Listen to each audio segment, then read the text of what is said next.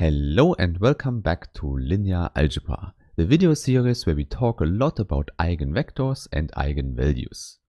And in today's part 55, we will explain the term algebraic multiplicity. In some sense, it will tell us how often an eigenvalue occurs for a given matrix. But before we start with the definition, first I want to thank all the nice people who support the channel steady, here on YouTube, on Patreon, or by other means. And as a supporter, you can use the link in the description to see the full series about linear algebra. Okay, then let's immediately start talking about eigenvalues again, and we usually denote them by a lowercase lambda. And please recall, the set of all eigenvalues for a given matrix A is denoted by the spectrum of A. And moreover, we also know that the eigenvalues are determined by the characteristic polynomial. More precisely, they are given by the zeros of this polynomial defined by the determinant. And in the last video, we have proven one important fact for the characteristic polynomial, namely, if A is an n times n matrix, then this is a polynomial of degree n. Therefore, we can just use general facts about polynomials of degree n and say something about the eigenvalues. And that's where the important and famous fundamental theorem of algebra comes in. And it tells us something about solutions of a polynomial equation where the degree of the polynomial is n. So we have an x to the power n plus an minus 1 times x to the power n minus 1 and so on. Hence in the end we have anx plus a0. And now as before, we want an equation, so we set this as equal to 0.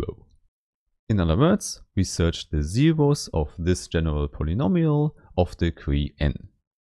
However, degree n means explicitly that this first coefficient is non-zero. Otherwise, obviously, the polynomial would have a lower degree. Now in addition, we can also put the whole thing into a general context and say that the coefficients come from the complex numbers. Indeed, the full power of the fundamental theorem of calculus lies in the complex numbers. Now, if you don't know a lot about complex numbers, you can check my video series about Start Learning Complex Numbers. There you can learn all the basics, and then you see complex numbers are not really more difficult than real numbers. However, they have some nice advantages, and one big advantage is this fundamental theorem of algebra. And it tells us that a polynomial of degree n has exactly n zeros in the complex numbers. Hence, we can simply enumerate the solutions of this equation and call them x1, x2 and so on. Now, the last one is xn, and in general, they all lie in the complex numbers c.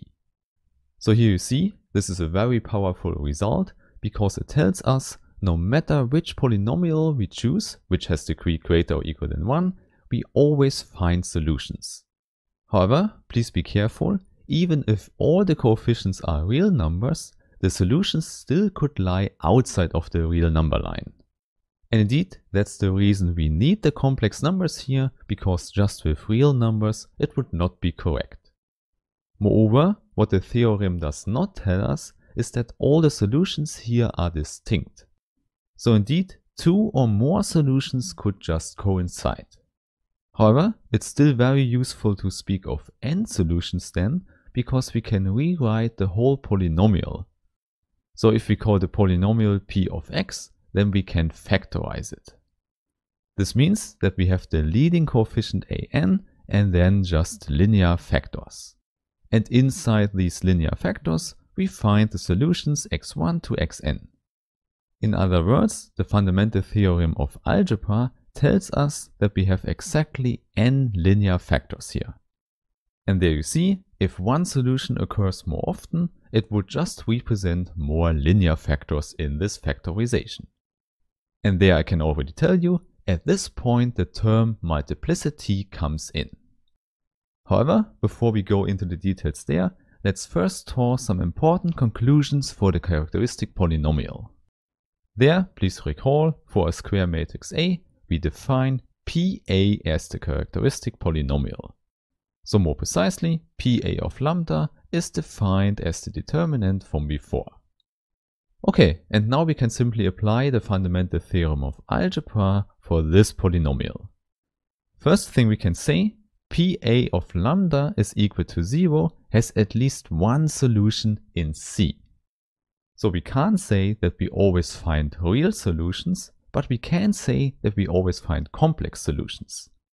So this means if we expand everything to the complex numbers, we can conclude that a matrix always has at least one eigenvalue.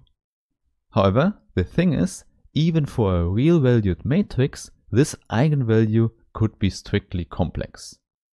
And that's the reason why it's very helpful to expand linear algebra to the complex realm. Because there, the whole eigenvalue theory gets simpler. Okay, so for this fact here, I can immediately give you an example. Let's choose the 2 times 2 matrix given by 0, minus 1, 1, 0. For this one, the characteristic polynomial is a quadratic function. Namely, it's lambda squared plus 1. And we immediately see it has no real 0. Indeed, the two solutions we find are plus and minus I. So we could say the two complex numbers minus I and I are the eigenvalues of this matrix. And in fact, in the future we will always do that. We will always include the complex numbers as eigenvalues. However, this whole expansion pack for linear algebra we will discuss later. First, let's also factorize our characteristic polynomial as the general polynomial from before. This means first we have the leading coefficient, which is always minus 1 to the power n. And then we have the linear factors with all the solutions involved, and now we call them lambda 1, lambda 2, and so on. In particular, now we know that we could simplify the whole thing if we knew if some linear factors would coincide. And of course we know this can definitely happen, so let's look at an example again. So maybe let's keep it simple and let's take a diagonal matrix with 1, 2, 1, 2 on the diagonal. Then the characteristic polynomial can be written as lambda minus 1 times lambda minus 2 times lambda minus 1 again times lambda minus 2 again. Therefore, we can simplify the thing with powers 2. And exactly this exponent now we call the algebraic multiplicity of the eigenvalue. So for example, the eigenvalue 1 has the algebraic multiplicity of 2. And indeed, here we have the same for the eigenvalue 2 as well. So you see, this concept is not so complicated, and I would say let's put that into a definition. So now we already know the algebraic multiplicity tells us how often the eigenvalue occurs in the characteristic polynomial. So let's say we have an eigenvalue, a 0 of the characteristic polynomial called lambda I. So let's say we have an eigenvalue of a 0 of the characteristic polynomial called lambda tilde. And if that occurs k times in the factorization, then this k is called the algebraic multiplicity of lambda tilde. Or to put it in other words, we say lambda tilde has the algebraic multiplicity k. And moreover, there I can tell you, usually we use a lowercase alpha to denote the algebraic multiplicity. So we would write alpha of lambda tilde instead of k. Okay, there we have it. This is the whole definition of the term algebraic multiplicity. First, if we already know that lambda tilde is an eigenvalue of the matrix A, we can conclude that the algebraic multiplicity lies between 1 and n. And of course, n as before is the number of columns or rows of the square matrix A. And moreover, this also works the other way around, because if the algebraic multiplicity is greater or equal than 1, we know it is a 0 of the characteristic polynomial. Hence, it's an eigenvalue of A if we also include complex numbers. But I already told you, we will talk later about the extension with complex numbers. However, I would say for the algebraic multiplicity, we can already deal with complex numbers. Therefore, I would say we can simply sum up all possible values for the algebraic multiplicity. Of course, here the matrix A and the characteristic polynomial are fixed, but we can go through all lambdas that are possible as zeros. This means lambda tilde could be any complex number. So at first glance, this looks like a strange sum, but please note, most entries here are 0 anyway. This is because we only have at most n different zeros of our polynomial, which means most algebraic multiplicities are 0. And for the actual complex numbers that are zeros of the polynomial, we can just sum up the algebraic multiplicities. And because we already know we have n linear factors, the result here should be exactly n. So for example, before we had 2 and 2, so 2 plus 2 is equal to 4.